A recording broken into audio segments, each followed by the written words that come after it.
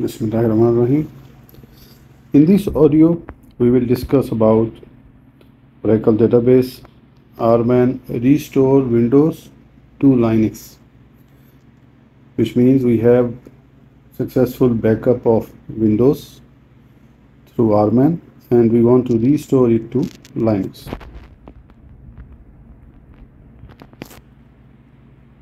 First step, take proper backup with RMAN, cold or hot as you like. As this is about restore process, so we will focus on restore database. Now in Windows database,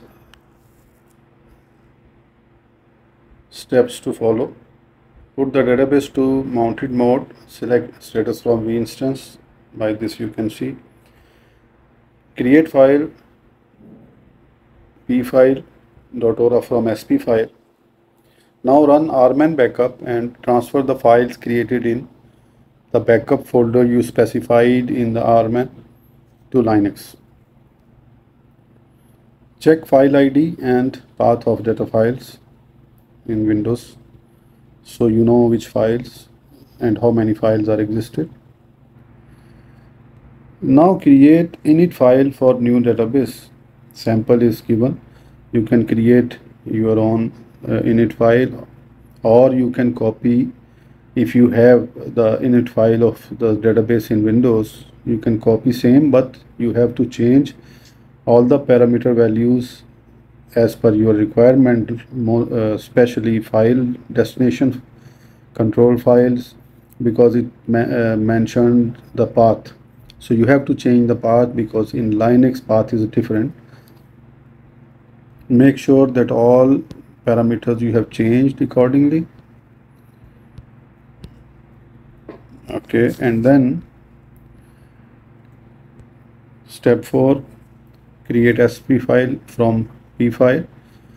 Start up the instance with nomount mode in Linux. Now you will do the steps. Start up nomount. Restore. First step is to restore control file from backup taken in Windows. You can connect RMAN like target slash, and then it will be connected to your current database if you are in same server. If you are not in same server, then you have to mention the TNS name and everything. Restore control file from, you have to give path where you copy all the backup and then the control file backup name. Mount the database, alter database mount. As you know that as of now the files of db, redo log, temp are recorded in the control file as Windows path. To restore, you need to catalog the backup location in RMAN. Catalog start with slash the path of backup, so it will be cataloged and easy to access by RMAN. It will ask you, do you really want to control the above files, catalog the above files, enter yes or no, so type yes and continue. Now prepare script, like write like a batch, run brackets, middle brackets, allocate channel. You have to allocate 1, 2, 3 or 4, however you like channels. Then set new names for data file. How many data files? You know, as you run the select statement in Windows database to see the data files. So you have to mention here new name for all data files with the path, with Linux path. This command will copy the files in this location. Okay, then next, restore database, switch data file all, recover database for cold backup, no need for this line. And if this is cold backup, then no need for this line. Release, then you have to release the channels, how many you created above, then exit. After the restore done, proceed to open reset logs. Alter database, open reset logs. At this stage, the redo log and temp file is not in appropriate location, which you can see by running below queries. You can query vlog file, vtemp file to see their location. SQL activities. Now open SQL Plus and then sysdba, and then you can run queries like vlog, $logs to see which log files are active, what are their status, and you can see the members of the log and their destination. You can see destination is okay. As the data files for the redo logs are pointing towards the Windows file system, we need to recreate redo log files for Linux environment. Prior to that, we will try to drop those redo log groups which are inactive. In our case, redo log group 3 is the one active, hence 1, 2 should be available to be dropped. Alter database, drop log file group 1, database altered. If you try to drop log group 2, which is active actually, so system will give you error, ora 01567. As minimum 2 redo log files are required for the instance, so dropping redo log group 2 fails in our case. So we will add more redo groups to the database. We will add with alter database, add log file group 4, add group 5 and 6 as well. Now try to drop the redo log file group 2. It will be altered. Can we drop the redo log group 3 finally? No, it will give error 01623. We cannot drop the redo group 3 because it is being the current redo group for the database. We cannot switch the log file group because the database is not open. Alter database, switch log file, it will show you error. We cannot rename the redo log group members because the file names are not recognized by the Linux environment. So alter database, rename file to new path, and it will show you error as well, 01511. Though we know the database cannot be opened, let us give it an attempt. Alter database, open reset logs, it will show you error. So expected, we will proceed to next step. Shut down immediate. Database was not open, so instance will be down. Database will be dismounted, and then start up nomount and then alter database mount. We will trace the current control file to a readable format now.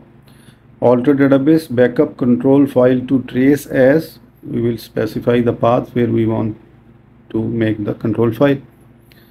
.trc. Now shut down immediate. Start the database in nomount state so that we can try to create a fresh control file for the database using no reset logs. Copy and paste the create control file segment from the control file trace. Correct all the paths for all files in control file. Do not forget to remove the lines pointing towards redo log files from Linux environment. Now start up nomount. So next attempt we will try to create the control file using reset logs. Create control file, reuse database name, then reset logs, archive log, control file will be created. Alter database, open reset logs. Now database is altered. So we will shut down again properly and start up as a normal. Create temporary tablespace temp file with the Linux path, temp01, size whatever you can give whatever you like, but here we will give small size. There is reason for that, you will see next. Alter database, default temporary tablespace temp01. We make it default, which we created now. Now we can drop the temp tablespace, like drop tablespace temp including contents and data files, because it was having wrong path, Windows path. So create temporary tablespace temp file temp02, size 200 MB, tablespace created. Alter database, default temporary tablespace temp, because default was temp01, so we created temp again after dropping it with the correct path, and now we are making temp as a default. Now you may drop the temp01 table space and contents once after a shutdown startup procedure. Now we will attempt to change the database ID, database name for the database, shutdown immediate, startup mount, and exit.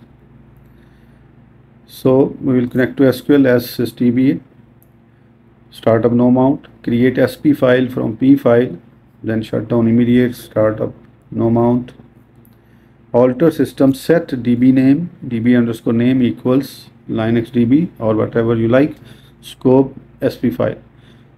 Now to take it impact in the database, we have to restart again. So we have to shut down and start up, alter database open, reset logs, start a mount, and then open with reset logs. Procedure is completed successfully here. Here I can give one tip.